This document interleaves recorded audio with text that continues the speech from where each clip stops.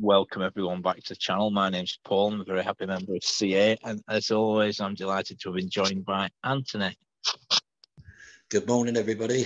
My name's Anthony. I'm a grateful member of Cocaine Anonymous, and it's always an honour and a pleasure to come on these podcasts and hopefully carry this message to the still suffering in and out of the rooms. Yeah, I just want to say for anyone that's new or still struggling with drug addiction, please check out the broadcasts on each of the 12 steps. There's broadcasts on the ABCs of addiction, the spiritual malady. There's one that's an introduction to CA program steps and fellowships. So if that's you, please check out those.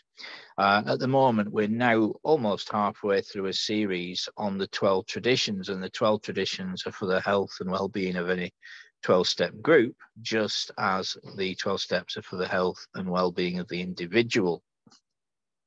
So without further ado, I just want to say, please feel free to get involved. We're not spokesmen for Cocaine Anonymous. We're just members sharing our experience. So please do reach out and get involved in the conversation. If you'd like to add anything to what we're discussing, please do. There's a lot of help available during this. Hang on, Anthony, we're having some kind of technical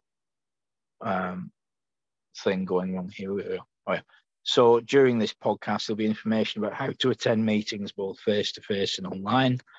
Bear in mind, you can pause and rewind this broadcast at any point. So shall we do what we usually do, Anthony, and go through the traditions thus far before we read our portion for today on this one? I think so, yeah. It's just a quick recap.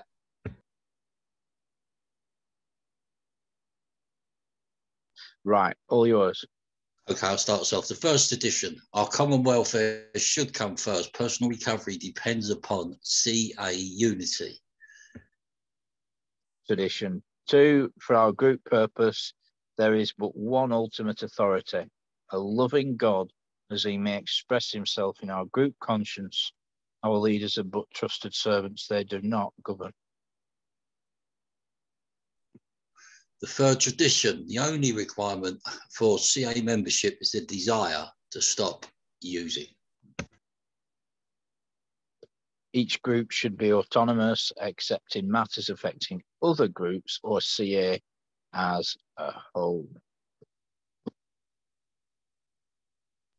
The fifth tradition, each group has but one primary purpose, to carry its message to the alcoholic who still suffers. And that brings us to today's topic, the sixth tradition. A CA group ought never endorse, finance, or lend the CA name to any related facility or outside enterprise, lest problems of money, property, and prestige divert us from our primary purpose. So that's the topic of today's broadcast, family. Thanks so much for tuning in. My name's Paul. And we usually read, we've got this illustrated guide to the 12 traditions, which is often quite interesting and evocative with the cartoon imagery. And so this one doesn't let us down. You can see the two mountains on the right of affiliation and getting involved in any activity that would harm CA as a whole. And the chap wearing two hats at the top there. What do you think of the graphics, Anthony? I like the imagery, I like the graphics, and I like the way it's describing it, you know, and, you know, the guy there in the middle saying, look, controversy. And then what I think we should do is maybe enlarge on this, elaborate on it, read the readings, and then go back to the main. Okay, so there appears to be about 4 paragraphs. So if we do 2 each, do you want to do the first 2? I will, yeah, I'll kick us off. The related facility may be an outside a bit bigger, Anthony. Hold on. There we go. Okay, yep. Good morning, family. My name's Anthony. I'm a recovered alcoholic, addict, and a grateful member of Cocaine Anonymous. The related facility may be an outside group combating alcoholism or an enterprise that AA want to start. It was all the latter that most often confronted the young fellowship. Outside agencies were pretty scarce in those days. And some members thought AA should cover the whole alcoholism field, led by the super promoter, as the 12 and 12 describes him. One group built an all-purpose centre, including a section for drying out treatment. Picture any group tackling such a project. Arguments over cost, agriculture, staff, fees, medication and rules might even make the local paper, and pity the poor newcomer straying into the group. We'll get around to you in a minute. Though the ambitious centre failed, some individual members have since founded successful clubhouses, rest farms, halfway houses, etc. The enterprises are run by these AAs and patronised by other members of prospective members, but money and property are involved.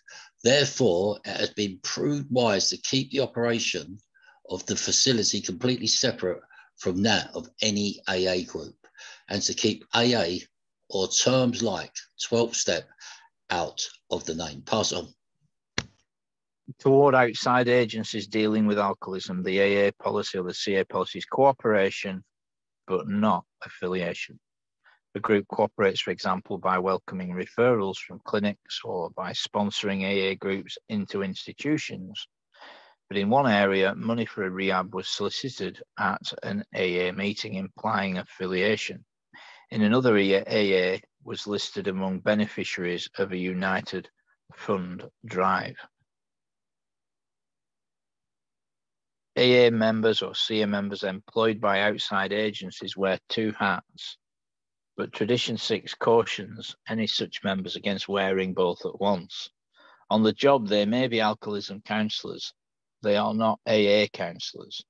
At meetings, they're just AAs or AA members, CA members, not alcoholism experts. So what do you make of that, Anthony? Well, I think this tradition, was put in place to keep the integrity, and maintain the primary spiritual aim of the 12-step program, and to not endorse any outside organisations or causes, as it says. And it says the related facility may be an outside group combating alcoholism or enterprise that AA wants to start, but it was the latter that most often confronted the young fellowship.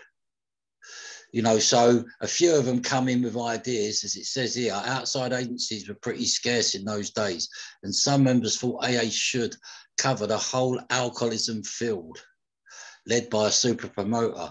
So some of them come in with the ideas of wanting to make money, right, out of this, but as we know, that you can't mix materialism with spirituality. It just don't work. Right, as the earlier traditions cover as well. And it says one group built an all-purpose centre, including sections of drying out treatment. Picture any group tackling such a project. So you can imagine, it tells us we're going to get, you can imagine the chaos that was happening there, that, people being driven by ego, poverty, prestige, and it says arguments over costs, agriculture, staff fees, medication, and rules might even make the local paper, and pity the poor newcomer straying into the group. We'll get around to you in a minute. I think as well, it's primary purpose, isn't it? Each group is fully self-supporting with one primary purpose: to carry the message, the principle of anonymity, full autonomy.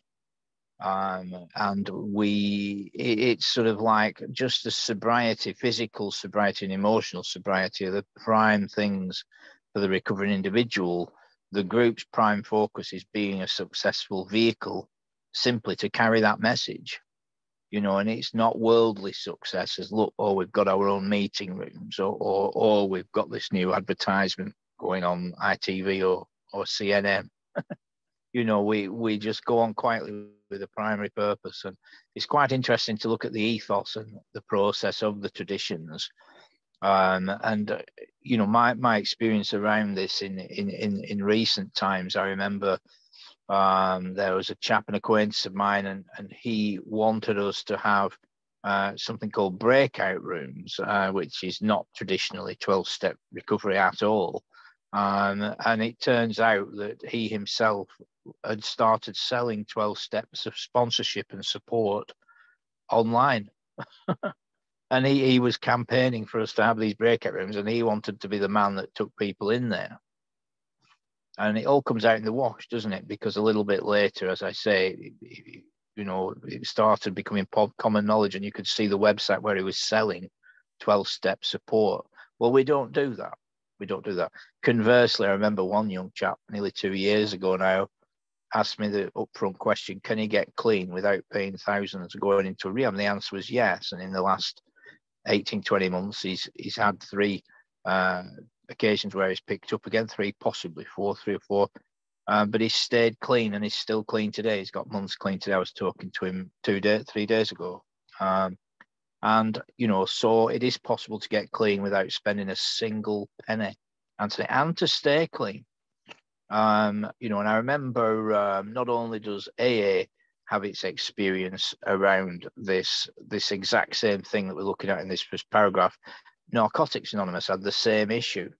They wanted to build, and some of them started doing it, building like an all-in-one rehab and all this kind of thing. And they had to have the same experience of understanding this tradition.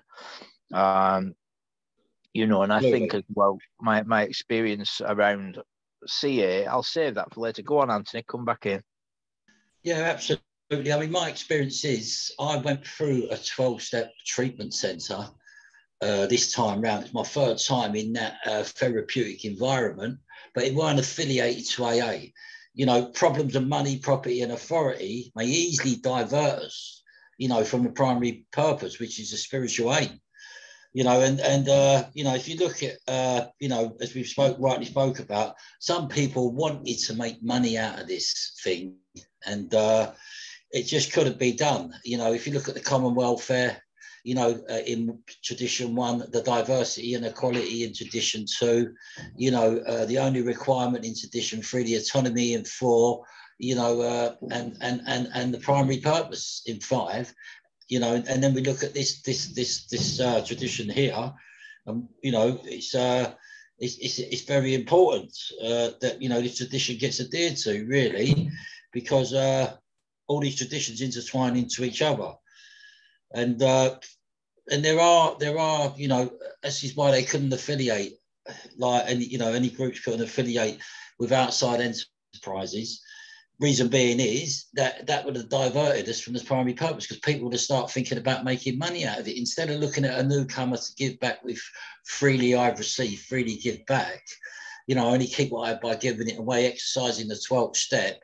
I'd be looking at a newcomer to make money. That's not right. That's not right at all. The way I freely give, because I've freely received, that generosity of spirit, right, I just pass on what's freely been passed on to me. Yeah. Our reward is seeing folk get well and stay well.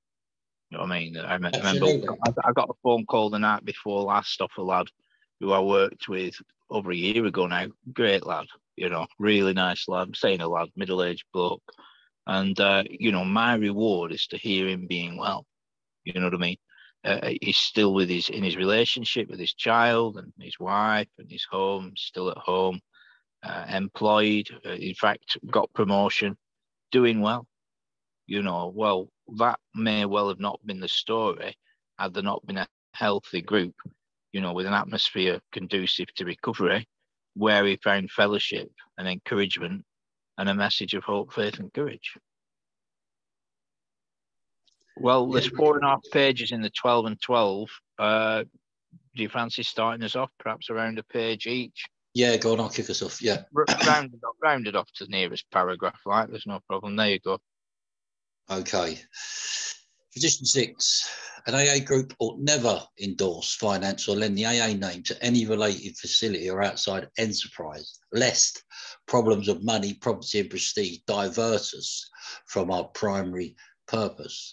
The moment we saw that we had an answer for alcoholism, it was reasonable, or so it seemed at the time, for us to feel that we might have the answer to a lot of other things. The AA groups, many thought, could go into business, might finance any enterprise, whatever, in the total field of alcoholism. In fact, we felt duty bound to throw the whole weight of the AA name behind any meritorious cause. Here are some of the things we dreamed. Hospitals didn't like alcoholics, so we thought we'd build a hospital chain of our own. People needed to be told what alcoholism was, so we'd educate the public, even rewrite school and medical textbooks. We'd gather up derelicts from skid rows, sort out those who could get well, and make it possible for the rest to earn their livelihood in any kind of quarantined confinement. Maybe these places would make large sums of money to carry on our other good works. We seriously thought of rewriting the laws of the land, and having declared that alcoholics are sick people, no more would they be jailed. Judges would parole them in our custody. We'd spill AA into the dark regions of dope addiction and criminality. We'd form groups of depressive and paranoid folks. The deeper the neurosis, the better we'd like it. It stood to reason that if alcoholism could be licked, so could any problem. Pass on. It occurred to us that we could take what we had into the factories and cause labourers and capitalists to love each other. Our uncompromising honesty might soon clean up politics. With one arm around the shoulder of religion and the other around the shoulder of medicine, we'd resolve their differences. Having learned to live so happily, we'd show everybody else how to. Why? We thought our Society of Alcoholics Anonymous might prove to be the spearhead of a new spiritual advance. We might transform the world. Yes, we of AA did dream those dreams. How natural that was, since most alcoholics are bankrupt idealists. Nearly every one of us had wished to do a great good, perform great deeds, and embody great ideals. We are all perfectionists who, failing perfection, have gone to the other extreme and settled for the bottle and the blackout, or the bag and the whiteout. Providence through AA had brought us within reach of our highest expectations. So why shouldn't we share our way of life with everyone? Whereupon we tried AA hospitals. They all bogged down because you cannot put an AA group into business. Too many busybody cooks spoil the broth. AA groups had their fling at education, and when they began to publicly whoop up the merits of this or that brand, people became confused. Did AA fix drunks, or was it an educational project? Was AA spiritual, or was it medical? Was it a reform movement? In consternation, we saw ourselves getting married to all kinds of enterprises, some good and some not so good. Watching alcoholics committed willy-nilly to prisons or asylums, we began to cry, there ought to be a law. AAs commenced to thump the tables in legislative committee rooms and agitated for legal reform. That made good newspaper copy, but little else. We saw we'd soon be mired in politics. Even inside AA, we found it imperative to remove the AA name from clubs and 12-step houses. These adventures implanted a deep-rooted conviction that in no circumstances could we endorse any related enterprise, no matter how good. We of Alcoholics Anonymous could not be all things to all men, nor should we try. Years ago, this principle of no endorsement was put to a vital test. Some of the great distilling companies proposed to go into the field of alcohol education. It would be a good thing, they believed, for the liquor trade to show a sense of public responsibility. They wanted to say that liquor should be enjoyed, not misused. Hard drinkers ought to slow down, and problem drinkers, alcoholics, should not drink at all. In one of their trade associations, the question arose of just how this campaign should be handled. Of course, they would use the resources of radio, press, and films to make their points. But what kind of person should head the job? They immediately thought of Alcoholics Anonymous. If they could find a good public relations man in our ranks, why wouldn't he be ideal? He'd certainly know the problem. His connection with AA would be valuable because the fellowship stood high in public favour and had an enemy in the world. So they spotted their man, an AA with a necessary experience. Straight away, he appeared at New York's AA headquarters asking, is there anything in our tradition that suggests I shouldn't take a job like this one? The kind of education seems good to me. It is not too controversial. Excuse me. Do you headquarters folk see any bugs in it? At first glance, it did look like a good thing. Then doubt crept in. The association wanted to use our member's full name in all its advertising. He was to be described both as its director of publicity and as a member of Alcoholics Anonymous. Of course, there couldn't be the slightest objection if such an association hired an AA member solely because of his public relations ability and his knowledge of alcoholism. But that wasn't the whole story, for in this case, not only was an AA member to break his anonymity at a public level, he was to link the name Alcoholics Anonymous to this particular educational project in the minds of millions. It would be bound to appear that AA was now backing education, liquor trade association style. The minute we saw this compromising fact for what it was, we asked the prospective publicity director how he felt about it. Great guns, he said. Of course, I can't take the job. The ink wouldn't be dry on the first ad before an awful shriek would go up from the dry camp. They'd be out with lanterns looking for a honest AA to plump for their brand of education. AA would land exactly in the middle of the wet-dry controversy. Half the people in this country would think we'd signed up with the dries. The other half would think we'd joined the wets. What a mess. Nevertheless, we pointed out you still have a legal right to take this job. I know that, he said, but this is no time for legalities. Alcoholics Anonymous saved my life and it comes first. I certainly won't be the guy to land AA in big trouble, and this would really do it. Concerning endorsements, our friend had said it all.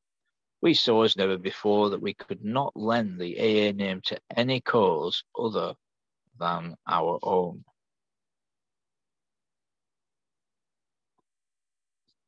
So that is the reading, Anthony. Good stuff.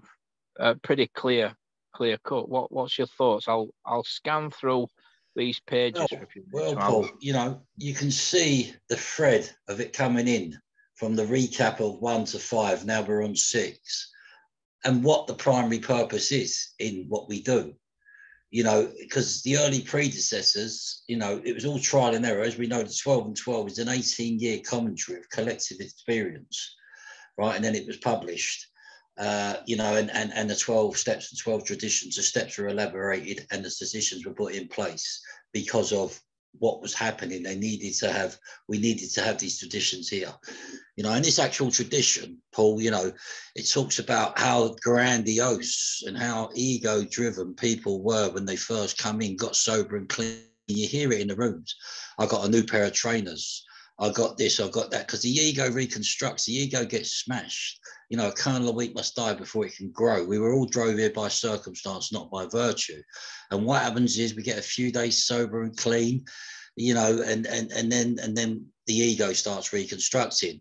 Now, these traditions, the steps deflate the ego, as we know, and the traditions are keep the ego deflated as well, to keep the group there as a whole so we can serve. So we're there to serve the newcomer coming through the door or the threshold or logging into a Zoom meeting. We're there to be there to serve them. And our primary purpose is that we do that from a spiritual point of view and not from a materialistic or a gain point of view. So this is why AA could not, or CA or NA or any other fellowship can't facilitate with any outside enterprises, because what would happen is, as it said at the end of the reading as well, that it would blow the guy's anonymity, for one.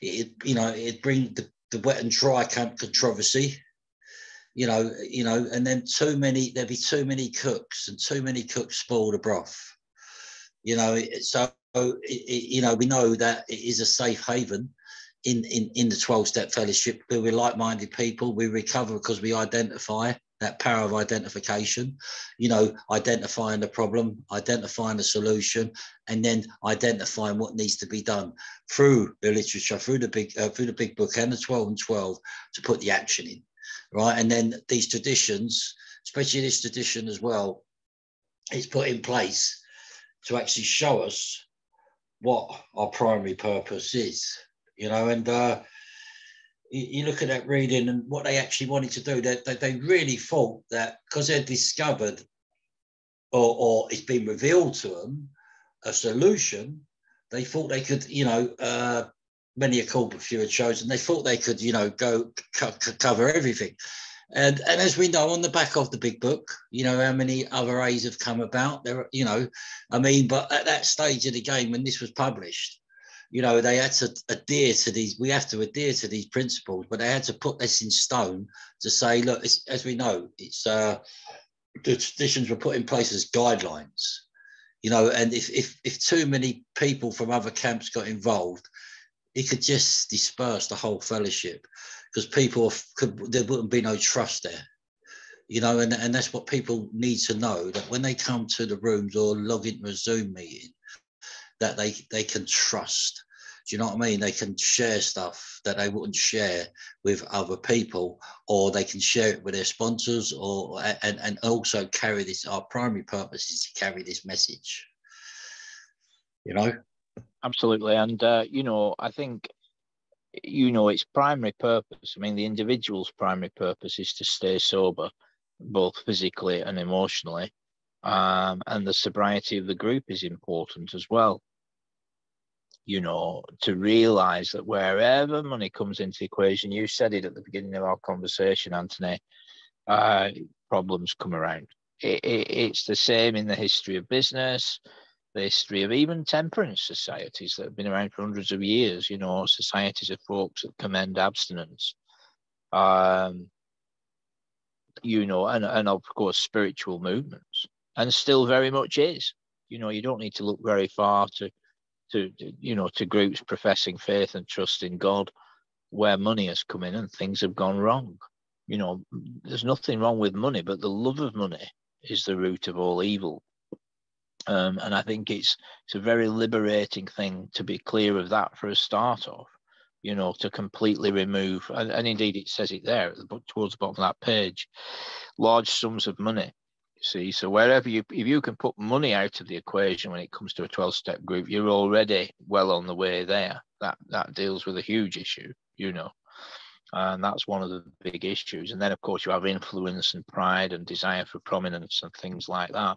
But I wanted to mention something just to bring this up to the modern era, something that perhaps is yet to be written down and contemplated. That wasn't around at the time of this writing. It's interesting, Anthony, you mentioned the collective experience of 18 years gathered in the 12 and 12, and you and I, are big proponents of the 12 and 12. It is indeed a phenomenal book. In fact, in my opinion, it's up there in the top 4 or 5 ever recovery books going. It really is that good. And indeed, that's what's on the screen right now. And just for any of our listeners that want to read the rest of the 12 and 12, the 12 steps, the 12 traditions, you can read it completely free anytime, or listen to it completely free at aa.org. Now, in the modern era, Anthony, you and I, well, indeed, we're on Zoom right now, aren't we? We're on a Zoom meeting right now. And so to some degree, Anthony, you and I are involved with combining the CA name with Zoom, whether we like it or not. And so that's an interesting dynamic right there.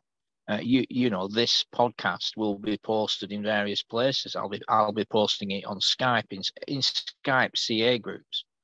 I'll be posting it on YouTube. I'll be posting it on WhatsApp. I'll be posting it on intherooms.com. You see what I mean? So although there's absolutely zero cash involved in any of that, from their perspective, those businesses, Skype, WhatsApp, Zoom, In the Rooms, YouTube, they are very happy to have us as guests, as it were, on their platforms, in their business model. And so, you know, that in itself is something we need to be prudent about. And of course, you and I maintain personal anonymity as we're doing this. You know, no one knows our surnames or where we live or anything like that. So, you know, it is possible to be discreet and prudent while doing that. But I think we do need to be cautious and bear this in mind, you know, when it comes to modernity. What do you think? Yeah, absolutely. You know, this message needs to be carried, but it has to be done, you know, in a way where there's no cost. We've received, you know, and, you know, it's each group, you know, is fully self-supporting, declining outside contributions. And that will be our next tradition, you know, and what we do, you know, we carry this message, and the way we carry it is you know, is as you just described, and letting people know, you know, there is a solution. And because people, you know, God will work in mysterious ways, you know, and he works through us, and then he'll work through to get to other people, and that's where, you know, I believe that the Spirit works. And this tradition here, it's a clever tradition, you know, and because, as it says, rightly so, these people try to make money. You know, you look at it, it says, yes, we of AA did dream those dreams. How natural what that was, since most alcoholics are bankrupt idolists. You know, so no matter what walk of life people come in from, every addict and alcoholic, just a very low percentage might not have blown all their finances to a certain extent, but most would have done. And they come in broke, busted, disgusted, not to be trusted, because I was one of them. That was my experience, you know, full of shame, full of guilt, full of remorse. Start going through the steps, have a spiritual experience, have a spiritual awakening. The ego starts reconstructing, and then I can start thinking a bit grandiose then, thinking, oh, I could make money out of this, you know, because Bill Wilson actually wanted to try and make a bit of money out of it, you know, and but, you know, as we rightly see in tradition 2, the group said no. And we can't mix materialism with spirituality, and God spoke through the group. And you know, so this tradition, it's a great tradition. Do you know what I mean? And I realised today, you know, some people come in, and fair play to them. You know, they might want to gain financially, getting back into you know, pre-recovery, they were broke, you know, post-recovery. Now, you know, they want to, you know, and there's nothing wrong with that. But as long as you don't mix that with what you've been freely given, you know, you've received something. I've received something from my own experience that I didn't really deserve. But I know no matter how far down the scale I've gone, my experience is there to benefit others. But it's got to be done, you know, from a spiritual perspective, and not from a materialistic perspective as an individual. And that goes towards the group as well.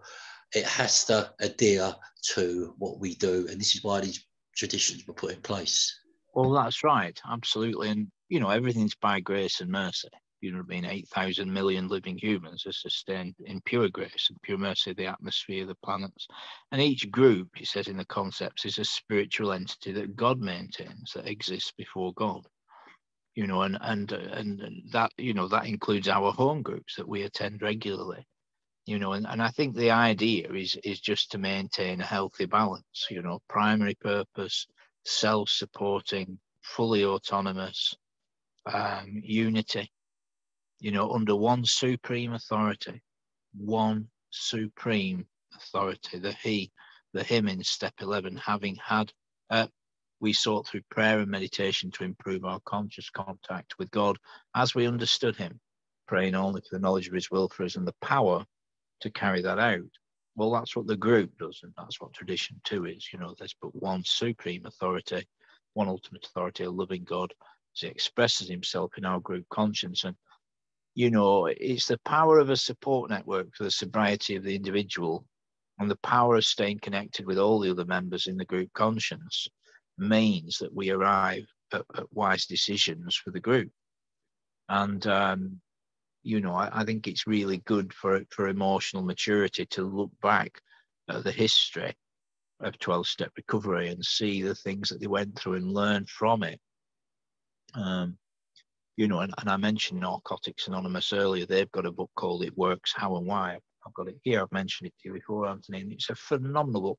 It is the 12 and 12 of NA. And they've got a good number of pages on this tradition as well. And as I said, they're much older than CA. They had their own experiences around this tradition in the 50s and 60s, building rehabs. They even went as far as to, when I say they, members went as far as to build rehabs and things like this, and buy buildings and have things on various floors, which I think you and I read about in one of the previous traditions or discussed. And so, you know, I think as well, spiritually speaking, Anthony, you know, looking at the idea of the individual and how this tradition, you know, you and I have often mentioned how many of the traditions we can find personal application for our lives with, can't we, as well? You know, and certainly this one's no different. You know, working with others every day, we've got to be cautious and realize that what we're about is abstinence and solution to alcoholism. You know, we're not a synagogue, we're not bank managers, marriage counselors, psychiatrists, or doctors. We will direct people to where they can get all that kind of thing, but we deal with alcoholism, the problem, and recovery, the solution. So I think it's really important to bear that in mind, you know. And we do get a lot of persons with lots of problems, don't we? It mentions it there. Let's see if I can find it. Persons with a lot of neurosis and depression come along to our groups, and that is the case. But that doesn't mean we need to morph into mental health counsellors. Now, don't misunderstand me. People get a lot of help for all those kinds of things as a result of drawing near to God, and you know, having commitment to personal faith and trust and spiritual literature and a support network and step work. They do, you know, minds, bodies, employability, finances all improve. But I think it's the idea of primary purpose. Absolutely, I totally agree. Leave the professional work to the professionals, and we do what we do here. And you know, if you look at, you know, you even got people in the celebrity world who have kind of donated towards doing recovery stuff, but it's not affiliated, but they signpost, as you rightly said, you know, and you know, the literature's there for the person in treatment to, you know, when you get out, attend, you know, AA, NA, CA, GA, you know, whatever A it might be. Yeah. And, you know, and these traditions were put in place to we're there. We're not here to make money out of it. We're fully self-supporting, you know, and anyone else who is capitalized on it cannot affiliate, not capitalized because the AA name can't be put to it. But they might be a 12-step treatment center. You know, you get different methods in treatment centers, CBT. So, you know, the one I went through was 12-step based in CBT, run along each other.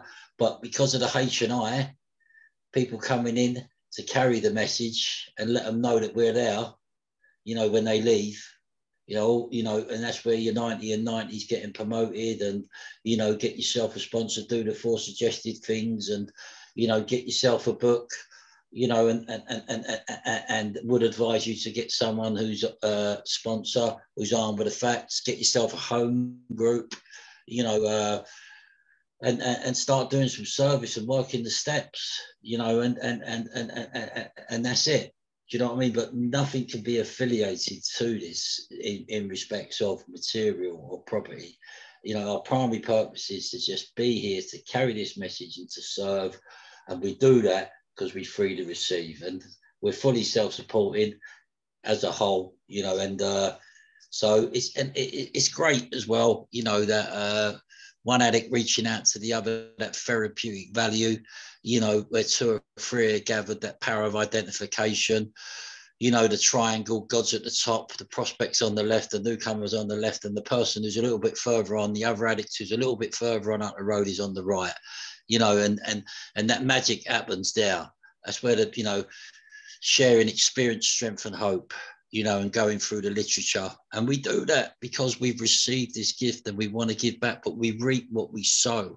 And in that process, you know, our spiritual bank starts getting filled, not our financial. It might do, God might, you know, bless, but it's about the spiritual bank as well. Because I don't want to use or booze again. And, you know, and I don't want to use heroin, crack cocaine, prescription drugs, alcohol, or party drugs. I knew that was just a part of the symptom. I get down to causes and conditions. And by adhering to the steps, traditions, and I don't really indulge into the concepts, but I think they're great for committee level. You know, these 36 principles we've got here, you know, are fantastic. And they're spiritual principles. They derive from a spiritual book, which is the big book, the Bible. And it's just fantastic. Thank God. I think the great thing is beautiful, Anthony, as always. And, you know, the great thing is transparency, accountability, devotion to a new way of living. If I'm transparent with you about my consequences of active addiction, Anthony, right, that's the consequences there, right? And we have something we call the yet, what could still happen yet, you know. So if anyone's listening to this, you know, it is possible to get clean and stay clean and have a better life. You know, what we really have is a commitment to abstinence in God's power and grace, as long as we maintain a fit spiritual condition, and walk in that grace and that mercy. And I think it all has to do with that transparency and accountability. You know, the power of identification in the problem, step one, the power of identification in the solution. You know, I mean, you know, persons that want to maintain a sane and sober lifestyle, we know how it works. In fact, you and I know precisely how it works, Anthony, and we've spent hours discussing it. You know, and I would heartily commend perhaps anyone new to check out the broadcasts on this channel. I think there's around 45 now. There's one on the spiritual malady, the ABCs of addiction. There's 12 on each of the 12 steps. In fact, there's 2 on step 1 and 2 on step 2 now. There's lots of information. We've got about 8 or 9 personal stories, a few anniversary shares. And indeed, there's lots of other information on YouTube as well. But I would heartily suggest anyone that's struggling with addiction, that wants a new life, to come along to some meetings. Now, if you're in Britain, if you was to go to cocaineanonymous.org.uk, which is the web address at the top on the screen there, you would get a list of UK face-to-face meetings that you can go to. You would also get a list there of online meetings, Zoom meetings, and on the screen is a list of meetings. All the ones in blue are on every single day. So up at the top left there underneath the pink box, you've got the Breakfast Club, 7:30 every morning. Great Gratitude, 9:30. Pop-up Recovery, 10:30. We Can Recover at the top left, 2 p.m. We Can Recover at 8 p.m. Over to the top right, Daily Reprieve every night, 9:30. These are all UK times, reaching out at 11 to Zana at midnight. In the centre, lower down, there's 2 ladies' meetings that are on every day, 3 p.m. and 5 p.m. So please get involved. Don't be put off going to a Zoom meeting thinking you'll need to put your camera on. Only about 1/5 of attendees do so. Nor feel that you'll be obliged to put your microphone on. Again, you're very welcome to listen. Conversely, it'd be great to hear from you. So please reach out, stay connected, stay safe. Anthony, pleasure as always. Yeah, I just want to come back in, and I love what you touched on about transparency, you know, transmittable and accountability, because the principles of responsibility / accountability, right? So if I'm unaccountable, I need to be accountable. If I'm reactive, I need to be proactive. If I'm uncentered, I need to be centered. If I'm in that victim mode, I need to lead by example, not by mandate leader. If I'm dysfunctional, I need to become functional. If I'm fearful, I need to become loving and courageous. If I'm codependent, I need to become interdependent. And if I'm in that mode of I blame others for the way I think, feel, and behave, you made me think like that, you hurt my feelings, you embarrassed me, you caused me to do that. I need to take responsibility for my thoughts, thinking, my feelings, emotions, my behaviors, and my actions. And if I take responsibility for others, I try to change other people's thoughts, feelings, actions by people pleasing, enabling, protecting, micromanaging, manipulation, over controlling, martyring, and bullying behaviors. I need to take responsibility to be effective, to sponsor, mentor, leader, teacher, parent, spouse, employer, friend, partner, and trusted servant. And this is what this program starts teaching us to do. You know, and this fantastic, you know, that this program has helped so many people. So if you've got any lurking notions or reservations, you know, and you think you can beat the game alone, our hats are off to you, because there's no other solution bar working this program to overcome a terrifying drug habit or alcoholism. I'll leave it there. Yeah, so please come along to a meeting. That was beautiful, Anthony. You know, we know precisely how it works. You can find a new way to live, you know, and have a better future. So please come along to a meeting, get some literature, get into the step work. Anthony, thanks so much for coming along. Okay, family, until next time, stay safe, stay strong.